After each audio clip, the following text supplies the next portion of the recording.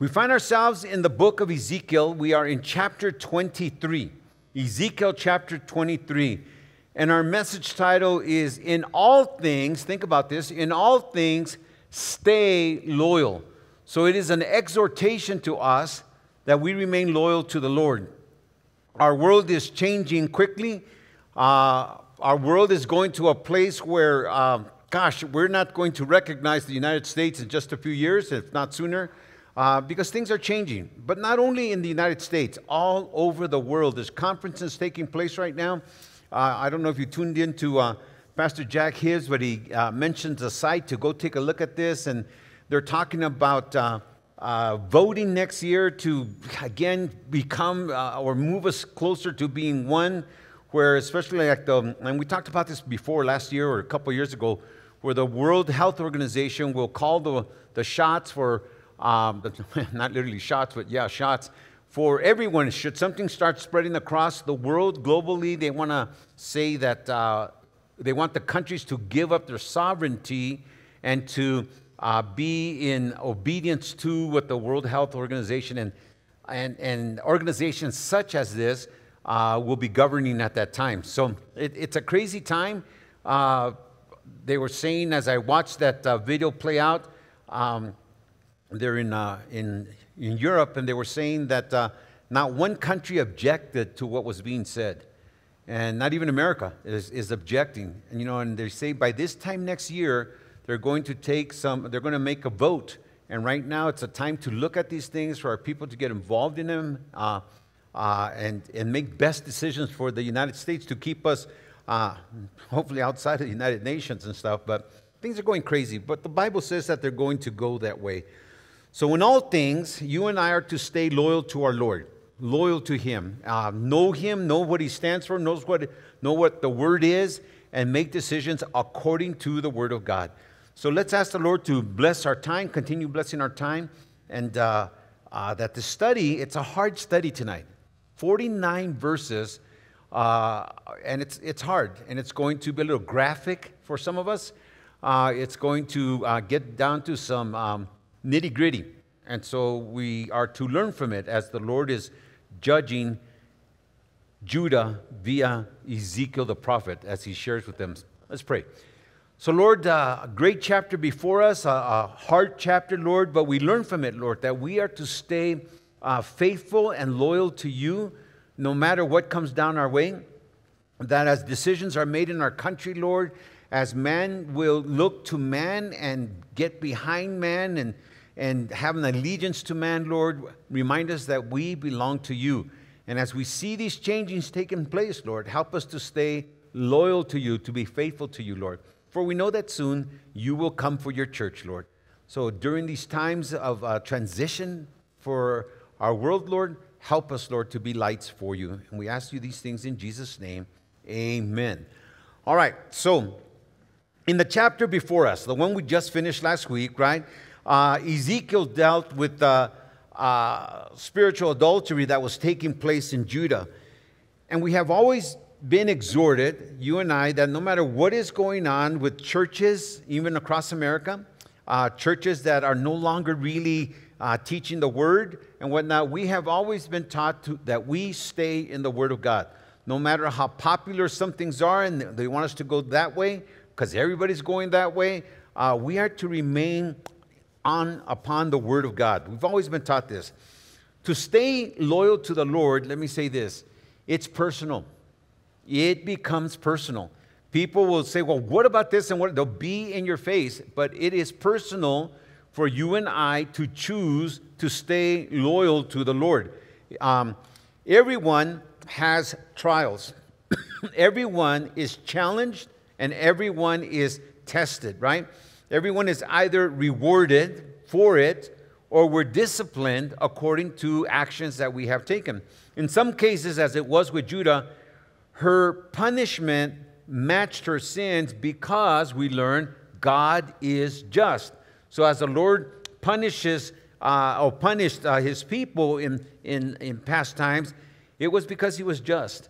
So may you and I learn from this study that in all things we are to stay loyal to our Lord. So let's begin. Our chapter has to do with two sisters, and they're both harlots. All right, so two harlot sisters. And we're going to talk about what the Lord has to say.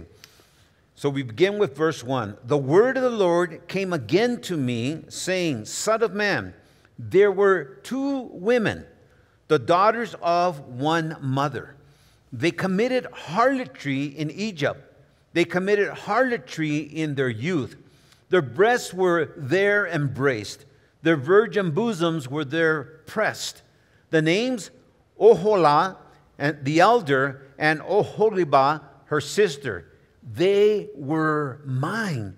And they bore sons and daughters. As for their names, Samaria is Oholah, and Jerusalem is Oholibah.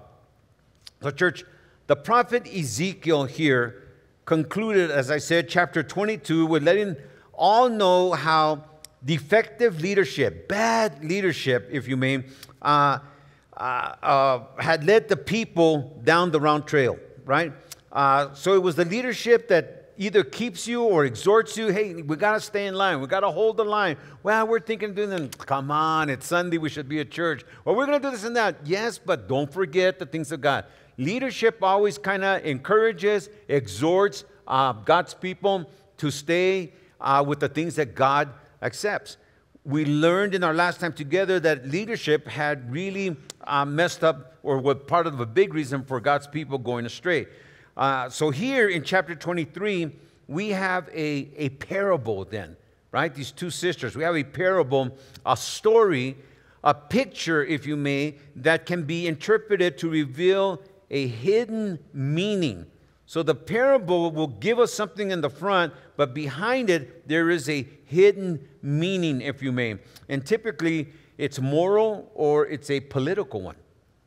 So this chapter emphasizes Israel's political adultery, in which she sought security in political alliances with foreign powers. So think about that, right? You belong to the Lord. And if you start seeking elsewhere or start going somewhere else, you're kind of like, and not asking God for help. You know, let's just say even with our jobs, you lose your job, and there's other jobs, and there's this and there's that, and you want the Lord to lead you, but the other jobs seem to be, they would compromise you. They would compromise, you know, your being a Christian.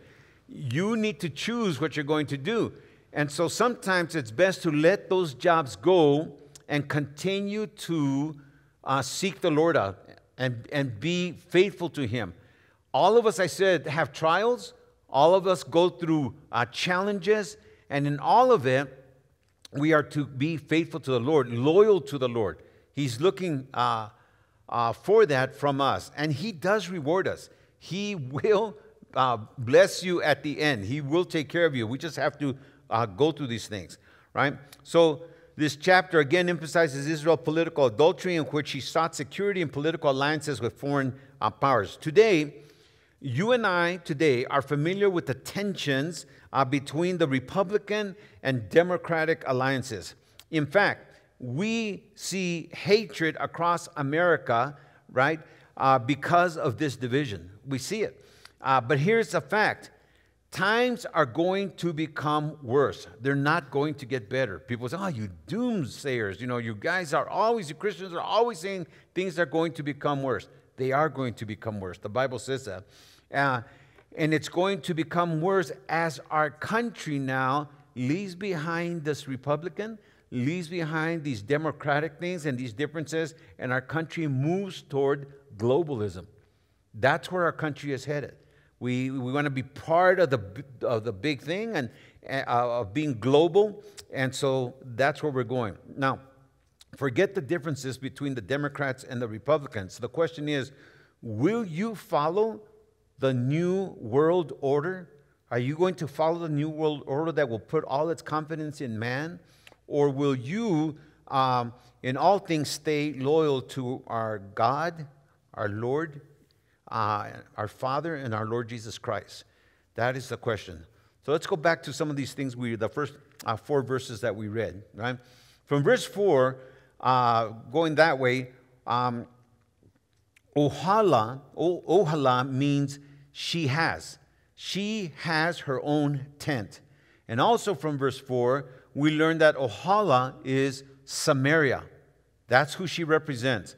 Samaria, as you recall, became the capital of the 10 tribes of Israel who had a split from the Davidic dynasty under Solomon's son Rehoboam, right?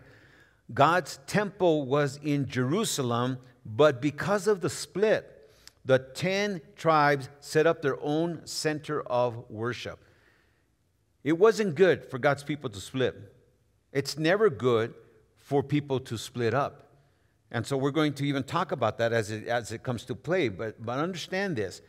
No matter how even if we split up, the 10 tribes said, well, there's nothing with us with the son of Jesse, meaning Rehoboam said, hey, I'm going to make life tough for you guys. These guys could have kept praying and seeking out the Lord. Lord, change the hearts of Rehoboam. Make his heart more like Solomon. Make him be more like David. Lord, help us. We don't want to. They could have stayed. They could have worked things out. But pride fills men's hearts, and they say, if we're not going to get any representation, we're going to take off on our own. God didn't want that to happen, but it happened. So the 10 tribes that broke away became known as the northern kingdom, and they were called Israel. And the 2 tribes that stayed, Benjamin and Judah, were known as the southern kingdom, right? So what happened was, again, God's temple was in Jerusalem, but because of the split, the 10 tribes, what they did is they went and they set up their own center of worship. And also from verse 4, we learn that Jerusalem is Oholibah. So these 2 sisters are represented by Samaria and Jerusalem, right? And they have these names on them. All right. So let's talk about the older sister, Samaria. Verse 5. Oholah played the harlot even though she was mine. And she lusted for her lovers, the neighboring Assyrians, who were clothed in purple, captains and rulers, all of them desirable young men, horsemen riding on horses. Thus she committed her harlotry with them, all of them choice men of Assyria. And with all for whom she lusted, with all their idols, she defiled herself. She has never given up her harlotry brought from Egypt. For her in her youth they had lain with her, pressed her virgin bosom, and poured out their immorality upon her. Therefore I have delivered her into the hands of her lovers, into the hand of the Assyrians, for whom she lusted. They uncovered her nakedness, took away her sons and daughters, and slew her with the sword. She became a byword among women, for they had executed judgment on her. Church, here's the bottom line. Oholah played the harlot, states verse 5. That's what it says.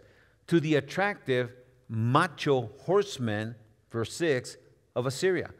Now, look at it this way. You're out there, you have split, you don't have that kingdom kind of background with Judah and Benjamin, those tribes from the line of David.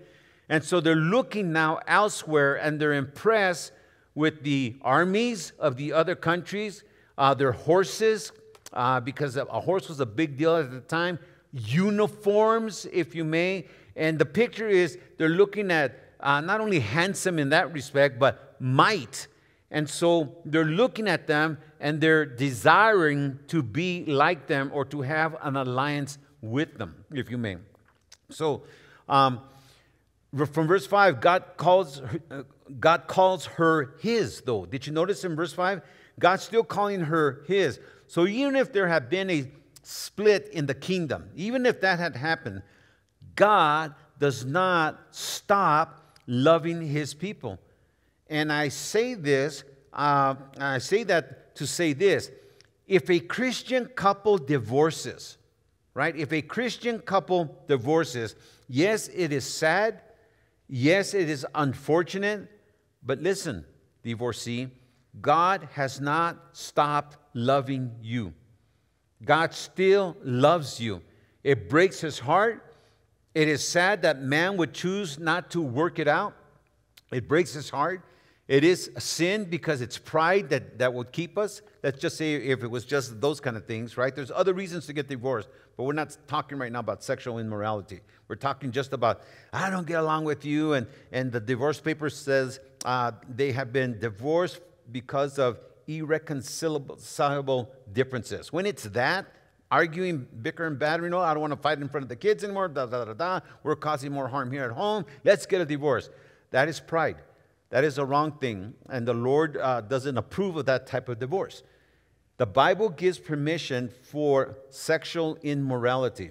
If the wife is a child molester, or the husband is a child molester, or something like that, or sex outside of that thing, then the Bible gives permission. It says you can do it. You don't have to do it, but the Bible says you can do it.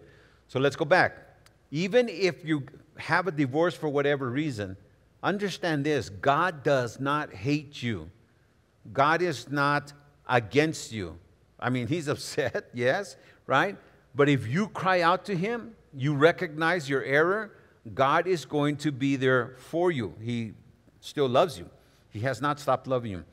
From verse 5, we also learn that Oholah lusted for her lovers, the neighboring Assyrians, right? When a family split, again, often there is insecurity or a desire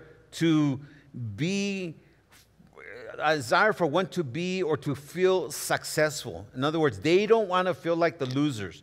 Some people say, well, you're doing good, and we don't know about him, but you're surely doing good. And there's a little sense of pride that will come to that woman. Or for the guys, well, it's about time. She was sucking you dry with all your finances and this and that, so you will be better off without them. So there's this little thing about pride that we want to show the other that we're doing better without them. So for the 10 tribes of the north, or Oholah, Samaria, if you may, they were looking at these other armies to make them feel important, to make them feel wanted, to make them feel esteemed. What are they not doing? They're not being loyal to God. They're not returning to Him and saying, look, we're in a mess. I'm feeling this way.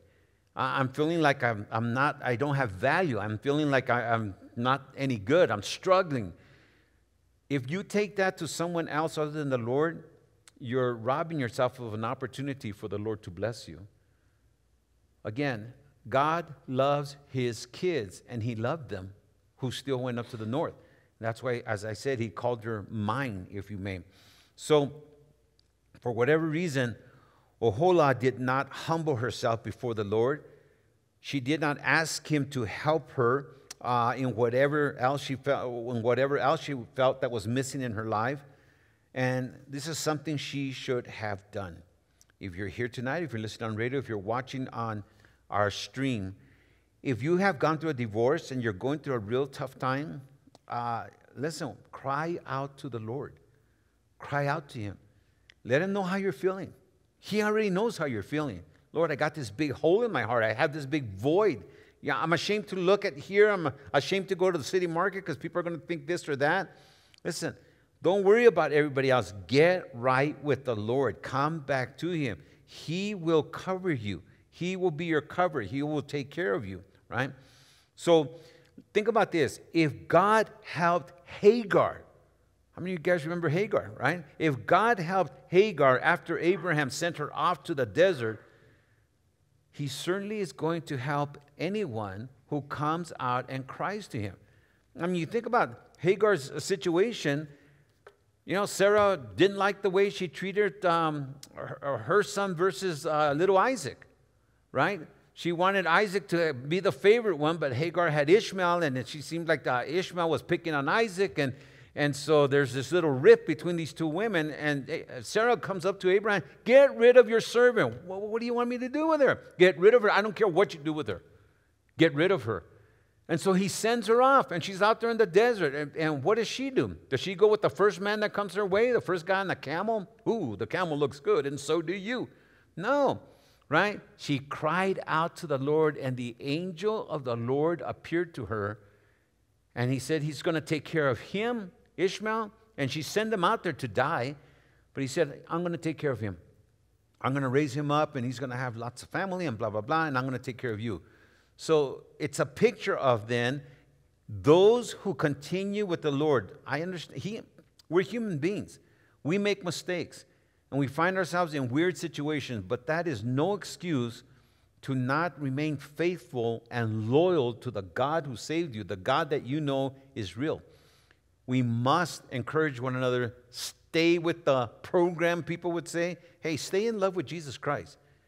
Stay in love with Him no matter what's going on. And that's your advice to people you know who are Christians and they're going through something or they've gone through something. Well, now they're saying this and now they're saying that. Listen, friends, stop. Stop the bickering. Humble yourself before the Lord. Cry out to Him. Let God take care of that. You stay being loyal to the Lord. All right. If you feel alone and there's a need, cry out to the Lord. In all things, as I said, stay loyal to Him. Trust Him. We need to trust Him. Don't do as Oholah did. She did not remain faithful to God. In fact, she looked for help among the foreigners, if you may. Foreigners mean other religions, right? And that was adding fuel to the fire that began at the split. The split began because they said, well, you're not going to take care of us. We're not going to take care of you. Nah, nah, nah, nah. And they took off. So that's already a wrong thing. To add fuel to it is to go with the enemy or to go to another religion. Results, committed spiritual and political adultery is what happened. She accepted their idols, says verse 7. So you accept the idols, then you start praying to them and doing what the other religion is telling you to do. In that, then, she defiled herself before God. You're doing the wrong things before the Lord. She thought, again, she would find value in the Assyrian eyes. Thus, the games that she played in Egypt when she was young, she employed again. That's what verse 8 is saying. Sometimes we don't hear everything that happened in Egypt with the Israelites. We hear about the leadership and how they were this, they were slaves and this and that, but they also played games. And it says so right here, right? So she employed those things again in verse 8. So church, no matter how bad our situation becomes, we cannot employ our BC ways to advance our cause. Don't do that. Don't go back to your BC ways to advance our cause. We must in all things stay, as I said, loyal to our God. The Bible says that He is our present help in our time of need. We got to remember that. God knows what you're going through, and it is a test for you as well. Are you going to be loyal to Him only in the good times? Do we not pray, Lord, even in the tough times, Lord, help me be loyal to you and help me demonstrate it by continuing to serve you, to love you, and to seek you out even more. If anything, James was called Mr. Bow-legged knees because he spent so much time praying before the Lord. And some of us don't even get on our knees anymore. We just don't. Some of us, I understand why. It's hard to get back up, right? We need help. But I get that. But as long as we can, we should be, in a sense, on our knees, meaning that we should be dedicating that time in prayer to our Lord. All right. From verse 9 and 10, we learn that Oholah did not seek the Lord, but trusted her own ways. And so the Lord delivered her into the hands of her lovers, and they used her. Nothing worse than being used. You think you're going to be esteemed, you think you're going to be valued, and all of a sudden you give everything they ask of you, and they turn around and do nothing. And so they used her, destroying her sons and daughters, right? That's what it says here. Which means, okay, let's look at it this way. Samaria, right? The 10 tribes around there, and then even more villages and more towns around there, populated things. And so some theologians believe that when it says destroy their sons and daughters, mean when the enemy came, when Assyria came after the northern kingdom, they sliced and diced. They were wicked people. And they slaughtered all the towns and things around her that belonged to her, that were associated with her, because she had never come back down to Jerusalem. So it was a bad thing. And also from verse 10, that she became a byword among women means that the other foreign nations, right? We call it America, not Americo. It's not a man. She's a nation. It's always she. So the other nations, they knew and talked about her badly, for she had disobeyed her God. they're thinking, man, how could this happen to anybody? And then you come and try and take our gods, and your God punishes you, and our own people beat you up. She became a byword. A byword meaning that everybody talked bad about them. They executed judgment their way, it says. It wasn't pretty.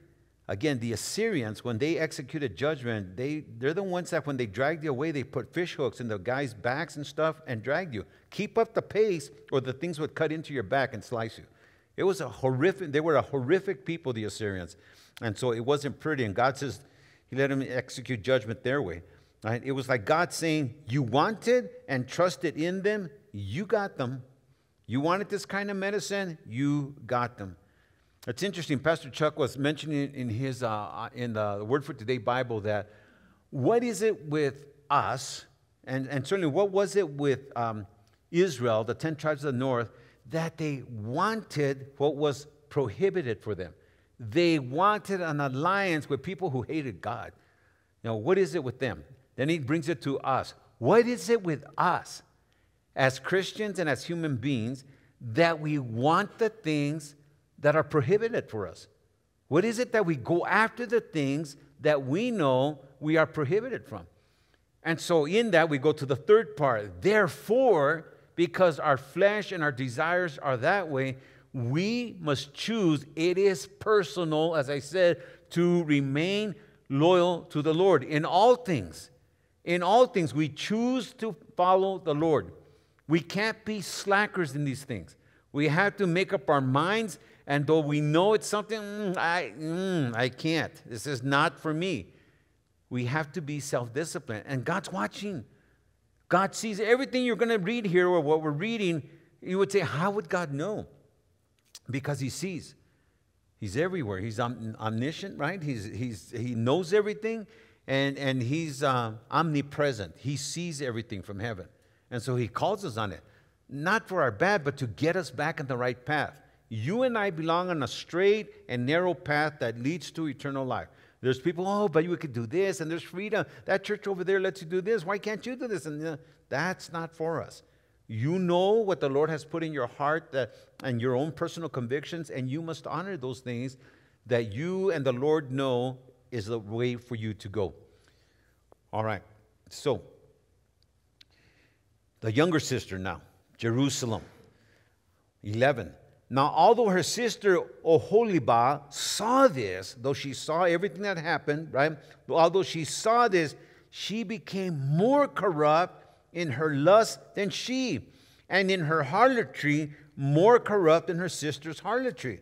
So verse 12, she lusted for the neighboring Assyrians, captains and rulers, clothed most gorgeously, horsemen riding on horses, all of them desirable young men. Then I saw that she was defiled. Both took the same way. That's the Lord speaking. But she increased her harlotry. She looked at men portrayed on the wall, images of Chaldeans portrayed in vermilion. So what he's saying is when they sent the delegation, we'll read about that, and on the walls going into Babylon, they had things like what you and I call murals, right? And vermilion is a bright red pigment. So she saw perhaps the officers dressed in red and whatnot, and their turbans, so white turbans, a red garb, it stands out on the wall. And so when you're looking at that, what you're looking at is what a country sells, right? They sell good-looking soldiers. When you see the army commercials, everybody wants to join. When you see the Marines, the few, the proud, the Marines, and they're all dressed up in their uniform, and you say, I want to be one of them. I want that, or I would want them. This is how the leadership thinks. I want them to protect us against anybody. And so you're looking with these eyes at physical things, the might, the horses, the uniforms. You're saying, wow, who could be like these guys, right?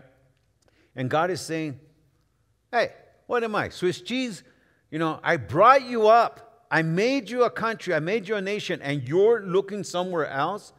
Nothing makes the Lord more jealous than for us to be thinking someone else can do better for us than he himself. And that's why I say to you, we seek out the Lord in whatever your situation is. Stay with seeking the Lord for answers.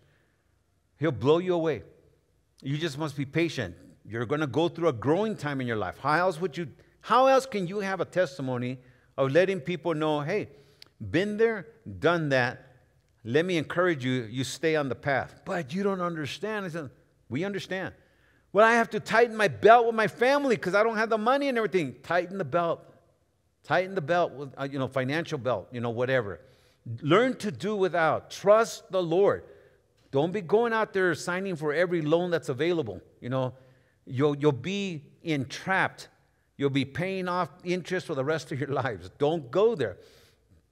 Ask the Lord for help. If He directs you to a finance company, fine. But just don't believe all the glitter that you see with your eyes and think it's going to be better. That was the problem with Jerusalem. 15. So she saw them, and then she saw them girded with belts around their waist, flowing turbans on their heads. All of them looked like captains, meaning distinguished, polished, right? Yeah, in the manner of the Babylonians of Chaldea, the land of their nativity. So 16, as soon as her eyes saw them, she lusted for them and sent messengers to them in Chaldea. So there you go. That's how they knew, because she had sent messengers to them, hey, we like you guys to, what does it take to join you or whatever, or protect us, right? 17, then the Babylonians came to her into the bed of love, and they defiled her with their immorality. So she was defiled by them and alienated herself from them. So first it was the same thing. Oh, can you come and help us? Sure, we'll come and help you. You need a hand? Sure, we'll give you a hand. But then it's not just give you a hand, huh? It's, if I do for you, then you will do for me. Or else, what do we have, in common? You need something from me, I'll do that, but then I want you to also honor my gods. Bow before my gods. We do it this way, and you're not doing it. No, if you want our blessing, we're greater, and you're asking us for help. So here they come with all their stuff. And so she was defiled by them, and then it's like she recognized it. I'm being used by these people. It's not coming as good as it was. It's harder for me. Anytime you ask for another country's help, you became what is known as a vassal state. It's not that complicated of a word if you understand it. A vassal state means you pay taxes to your keepers. A vassal state is you make sure that they are happy with you in whatever they ask you to do. That is a vassal state. And so she becomes a vassal state to them. And when she started feeling that, then she despised them. Then she didn't want anything to do with them. And we remember our king said yes to Babylon, and then on the other side, they're looking to Egypt for help, right? But never going to the Lord. And that's what's happening here. All right, so then the Babylonians came to her into the bed of love, and they defiled her, says verse 17, with their immorality. So she was defiled by them and alienated herself from them. She revealed her harlotry and uncovered her nakedness. Then I alienated myself from her. You're going to go and start worshiping other gods. You're going to go, listen, I'm going to step out of the way. I'm not going to, if you're not seeking me, you're seeking something else, fine. I'm going to step out of the way. And that's what he says. Then I alienated myself from her. And I had alienated myself from as I had alienated myself from her sister. Yet she multiplied her harlotry in calling to remembrance the days of her youth when she had played the harlot in the land of Egypt. For she lusted for her paramours. What are paramours? You guys know what paramours are? They're the illicit lovers. They are the lovers who are married to someone else, but you have them for yourself. That's what it is. So she gave herself to others, right? Whose flesh is like the flesh of donkeys, and whose issue is like the issue of horses. Thus you called to remembrance the lewdness of your youth when the Egyptians pressed your bosoms because of your youthful breasts. So church, the meaning again of Oholibah is my tent is here. My tent is in her, if you may, right? And what he means is a reference to the tabernacle. Remember the tent in the wilderness? The temple, if you may. And though God's Spirit had long left them, right, it still represented him to the people. Jerusalem did, the temple did. From verse 11 through 16, we learn that Oholibah, Jerusalem, went deeper in her sins of immorality. She was worse than her sister, right? How does this happen? How do you become worse in the sin? Well, she was not faithful to the Lord. Here's the one with the temple. She's the one, the prophets were still there. For both the north and the south, God's prophets would speak to them, but they did not listen to him. How do we today, you and I, how do we fall further from the Lord? You know how? We stop being faithful to the Lord in the areas that we should have stayed faithful to him. There are certain things that you and I should do. Right now, it's the age of the church. And so whether you listen on radio, watching the tube, whenever you can, in church, I'm talking to you here, whenever you can, go to church.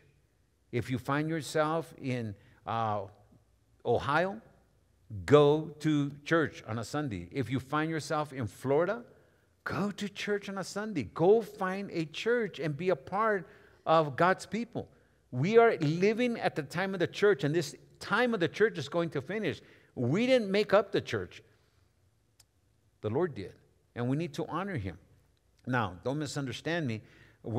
It doesn't say be legalistic about it. Honey, we can't. No, we got to be a church. No, there's no way we can drive today. We got to go. No, there's some things that you're not going to be legalistic about. But when you can, go to church. That's who we should be. That's our default all the time, right? So she was not faithful to the Lord. And sometimes we are not faithful to the Lord. And that's how we get into a worse situation. We stop being faithful to the Lord when we should have stayed loyal to the Lord. When we look at verse 12, we learn that at first she also lusted after the Assyrians. So she was doing the same thing. Then when she had sent a delegation, verse 16, to Babylon, and they noticed what you and I, again, as I said, call murals, or handsome, well-dressed, important horsemen, portrayed in bright red colors, vermilion, she lusted for them. She wanted to go after them. It's interesting, in the book of 2 Kings, chapter 16, verse 7, we learn that she invited them to her land. Come to Israel. You know, if you come to Israel, let me tell you what we have, not to Israel, but come to Jerusalem. We have a temple. And in our temple, we have precious stones, we have gold, we have this and that. She started doing this. So the people are saying, okay, we'll come. And now you're asking me again to come. Why? To protect you against other countries. This is what they're looking at. From verse 13, the Lord saw that she was as her sister. And finally, from verse 21, she recalled her youthful sins in the land of Egypt. And she multiplied her harlotry and gave herself over to the Babylonians. So here is the tale of two sisters. What is God going to do with his people? Judgment on Jerusalem. 22. Look at your Bible. Therefore, Oholibah, right?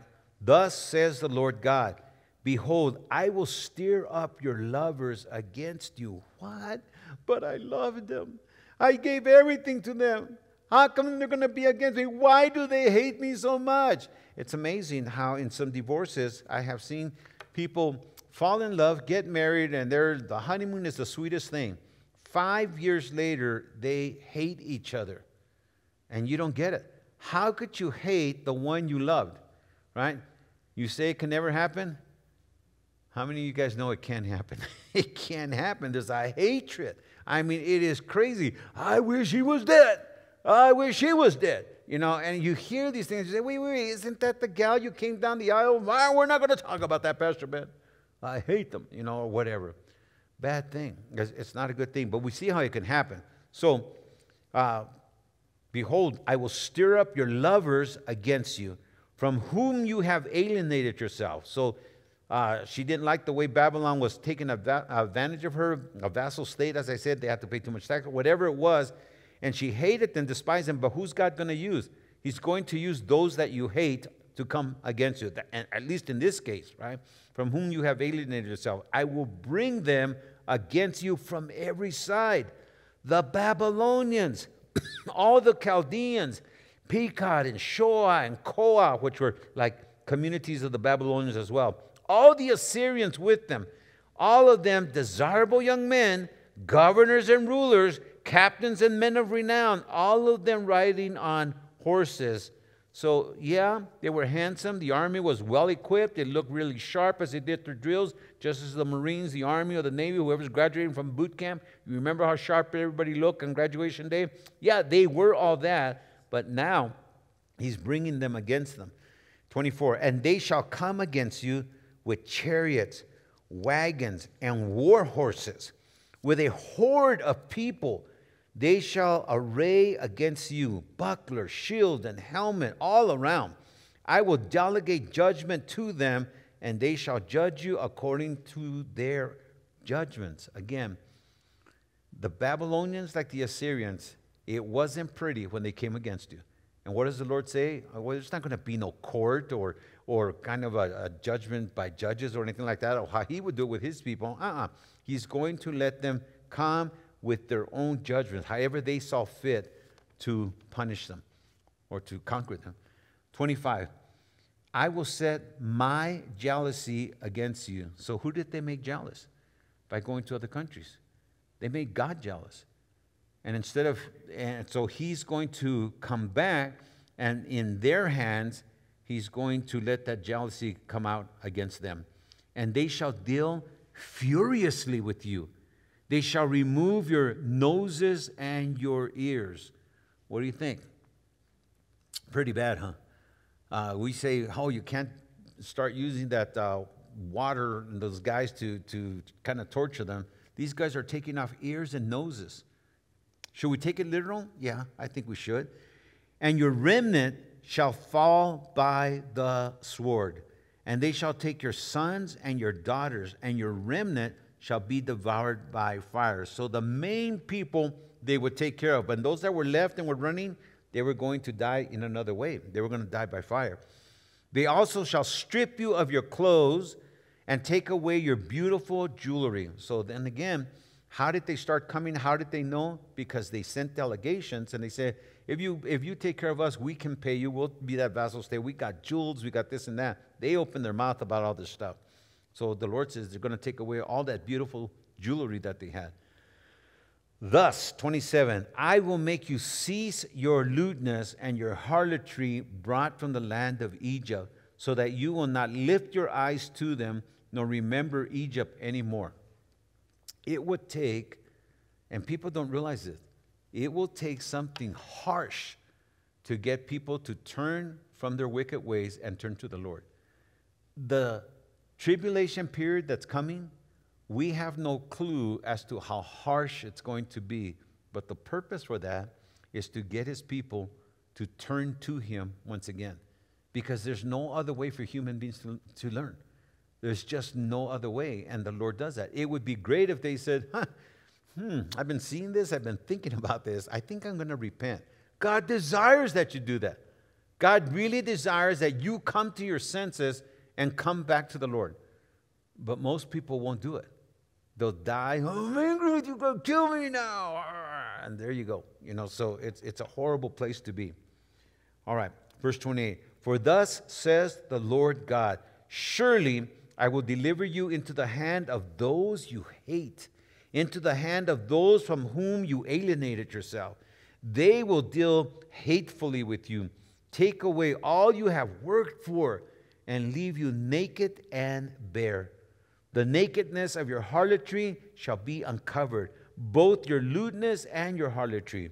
I will do these things to you because you have gone as a harlot after the Gentiles, because you have become defiled by their idols. You have walked in the way of your sister. Therefore, I will put her cup in your hand. Thus says the Lord God, you shall drink of your sister's cup, the deep and wide one. You shall be laughed to scorn and held in derision. It contains much, this cup. You will be filled with drunkenness and sorrow, the cup of horror and desolation, the cup of your sister Samaria.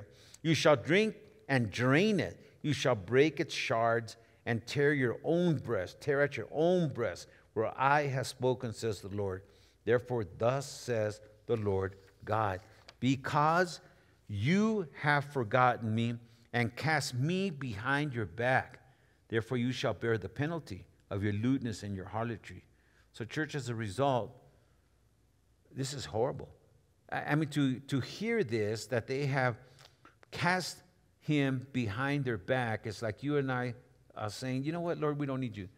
And if we're moving towards globalism, and the only way I'm going to get my Social Security check, and the only way I'm going to go this and that, maybe I got to do everything they tell me to do. Stop going to church on Sunday. Well, Lord, I think I'm going to have to stop coming to church on Sunday. Stop tuning into Christian radio. Lord, I'm going to have to turn out Christian radio. I mean, I say that, but you don't know what's coming. But as it's moving towards globalism, it's going to be the whole pandemic thing again. They're going to do it on purpose. The first one was a test. We almost got everybody to comply. Then they came out, yeah, it wasn't true. The mask didn't do anybody any good. This and that. It's coming again. They're going to use those kind of tactics to put the fear, and then to give them the answer. If you do this and that, and boom, they move their society towards being subservient to a one world government. That's what it is. And money is the next thing that's going to go. I mean, they've tried your health. The next thing is going to be your wallet. That's just the way the world's going to do things. You heard about the reset, the Great Reset.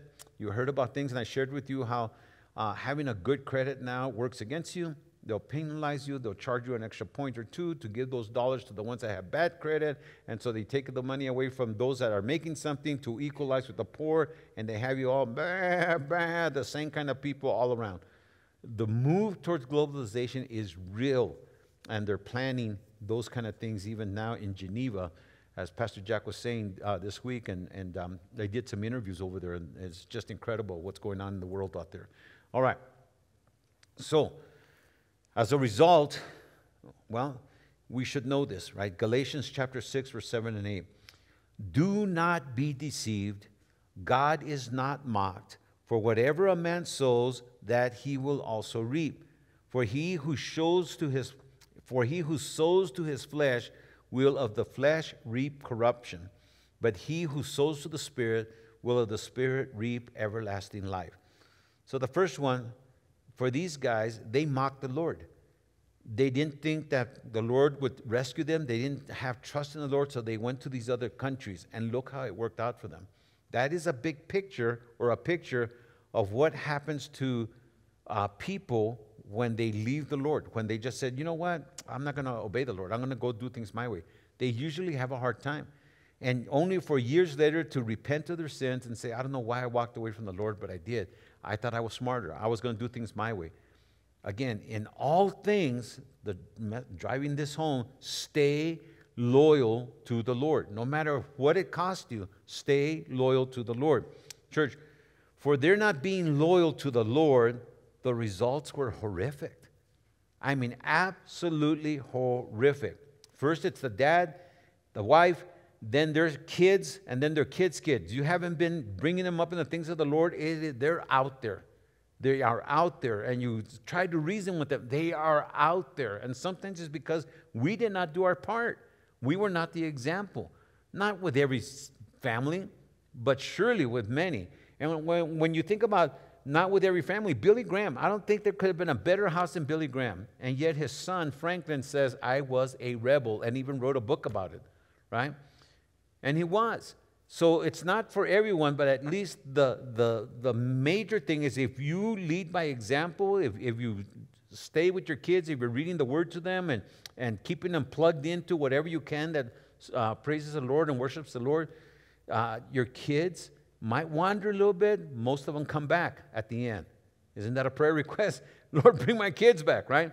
But if not, if they keep going and keep going, there's a price to pay, and it is horrific. Again, it's God's words that says, do not be deceived. God is not mocked. For whatever a man sows, that he will also reap. And that's for the children. The children should know that. Anyone that's living out there, you should know this. You knew about God, you knew his principles, and you're mocking him the way you're living, you're going to reap bad stuff. For he who sows to the flesh will of the flesh reap corruption, but he who sows to the Spirit will of the Spirit reap everlasting life.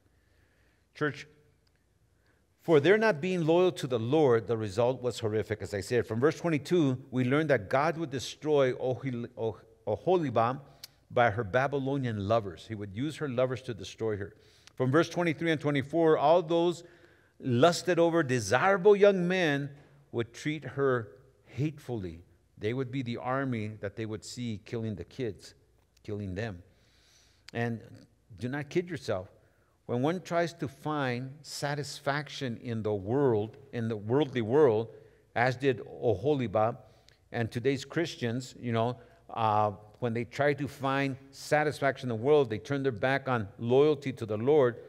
The Lord must judge them. He will judge them.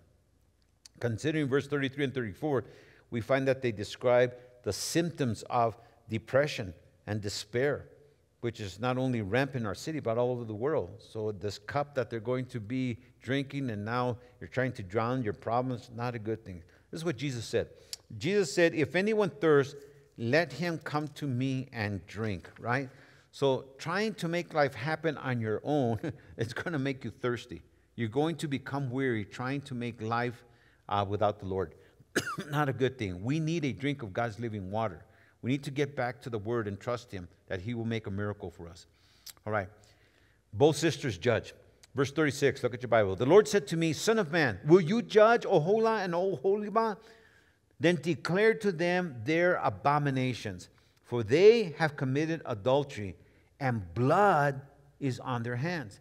They have committed adultery with their idols, and even sacrificed their sons, whom they bore to me, passing them through the fire to devour them. So, see, even if they were out there, those kids that were born, if they were sacrificing them, they're God's kids. And everything He said not to do, they're doing this. They've done this, right? Verse 38, moreover, they have done this to me. Again, it's personal. They have defiled my sanctuary on the same day and profaned my Sabbath. For after they had slain their children for their idols, on the same day they came into my sanctuary to profane it. And indeed, thus they have done in the midst of my house. So it's doing all these sins out there and then coming back to church and pretending nothing has happened. Not a good thing before the Lord. We're not taking Him serious. We cannot be doing, we should not, but then to do it and not come in, or not where we're at, ask God for forgiveness, and then come into God's house and raise up your hands like you're Mr. Holy or Mrs. Holy. Not a good thing at all. We have to reckon with our sins. 40. Furthermore, you sent for men to come from afar, to whom a messenger was sent. And there they came, and you washed yourself for them, painted your eyes, and adorned yourself with ornaments. You sat on a stately couch with a table prepared before it, on which you had my incense and my oil. Listen, if God has blessed you with things, don't use it for the wrong things. The Lord has blessed you with stuff, and if there's things that you dedicated to the Lord, don't use them for the wrong things. 42, the sound of a carefree multitude was with her, and Sabians another word for the lowlives or the drunkards. The Sabians were brought from the wilderness with men of common sort, who put bracelets on their wrists and beautiful crowns on their heads. Then I said concerning her who had grown old in adulteries, will they commit harlotry with her now, and she with them? 44, yet they went into her as men go into a woman who plays the harlot. Thus they went into Oholah and Oholibah, the lewd women. But the righteous men will judge them after the manner of adulteresses, and after the manner of women who shed blood, because they are adulteresses, and blood is on their hand. 46, for thus says the Lord God, bring up an assembly against them, give them up to trouble and plunder. The assembly shall stone them with stones and execute them with their swords. They shall slay their sons and their daughters and burn their houses with fire. Thus I will cause lewdness to cease from the land, that all women may be taught not to practice your lewdness. They shall repay you for your lewdness, and you shall pay for your idolatrous sins. Then you shall know that I am the Lord. So, church, both sisters were guilty of the same sins. Adultery, both literally and spiritually, right? They were also guilty of murder. They offered human sacrifices. Verse 37 informs us that they sacrificed their son to whom they had borne to the Lord. From verse 37, 38, we learn that they desecrated the temples, and they did this on the Sabbath days when they were supposed to be honoring the Lord and thanking him for everything he had done for them. From verse 39, we learn that they had backslidden so far that they were mixing idolatry with worship of God. They didn't know the difference now. They had slipped so far. They were, had idols in their temples. They were doing this and that. It was horrible, right? Verse 40 to 44, we learned that they were committing spiritual adulteries with foreigners. And from 45 to 49, we read about righteous men would judge them. And yet we know that the righteous men are a reference to the Babylonians. It is not, and understand this, it's not that the Babylonians were righteous before God as we are through Jesus Christ, no. But they were righteous in a way that they were obedient to God as he punished the sisters for their lewdness and their disloyalty to him. They were faithful. When God put in their heart, go and punish them, they did. It was his right arm that used them to take care of things. And at the end, Judah's religion was a mix, again, that combined, as I was saying, the worship of idols and God, worship of God, and then paganism, doing their different things in their churches. So as we close, I want to exhort you, I really do, in all things, stay loyal to the Lord. In all things. Everything that he reminds you of. There's a way to do things, there's a way that honors God. And they're not new things for you. They're things that you already know. Stay loyal to our God and our Lord Jesus Christ. He is coming soon. He really is coming soon. And we don't want to be compromised, in a compromised position, trying to please the world and trying to please him at the same time. Remember, our God is a jealous God. May we never put him, and may we never put our worship of him in second place. May we never do that, right? So with that, we're going to go ahead and close. Tough chapter, huh? I mean, tough chapter. And again, the Lord, he remembers how they were in Egypt. It's interesting because I thought about this when I was doing the study. When we confess our sins to the Lord, he puts them away. And he says, I won't remember your sins anymore. But if you leave that state of being with the Lord, if you're out there, going back to the BC days, when it seems like the Lord has all these sins that you did, listen, you did this before. What was the outcome of it? So already he remembered that. But that's not when you're walking with him. That's when you are running from him. When you're going 100 miles the opposite direction. For those of us that have gone that way, did it go good? Was it a great thing? I remember, hugging the China God for the last time, saying, I'm not going to drink again. I'm flushing, and, just my arms around that China God, You get it, right? The toilet bowl. Not a good thing. I remember one time Judy left me out, just out there. Another time I remember friends calling Judy, come and get your husband. He is messed up in our early years. I mean, Judy says, you got him that way, you keep him. I don't want him home. Click. And so the Lord says to us, yeah, I have forgiven you of your sins. I've taken these things away. But if you and I go backwards because we're mad, because I don't like what that pastor told me, and I don't like who do they think they are, right?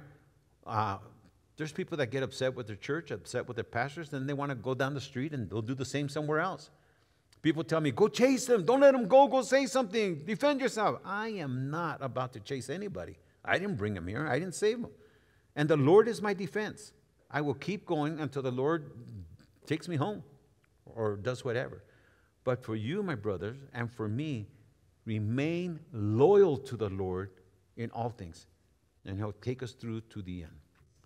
Let's pray. Father, what a tough chapter, Lord. But yet we see our world, Lord, moving towards that globalism. As you said, a one world government, Lord. And so help us, Lord, to be wise and that we may distinguish, Lord, what pleases you and what doesn't, Lord. We don't want gray areas, Lord.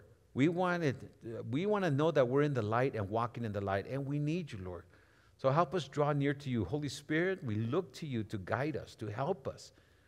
Convict us, Lord, of these things that we're even playing around with that we shouldn't be playing around with, Lord. Help us to be true to you, loyal to you. We ask you these things in Jesus' name. And bless, Lord, those who are here. Bless those who are listening on radio, those who are watching on YouTube, Lord, on the stream. Bless them, Lord, for they took some time to spend in your presence. And, Lord, what a night, Lord. What an admonition for them. We get the parable, Lord. We understand what you were talking about, Lord. So help us, Lord, be faithful and loyal to you. In Jesus' name we pray. Amen.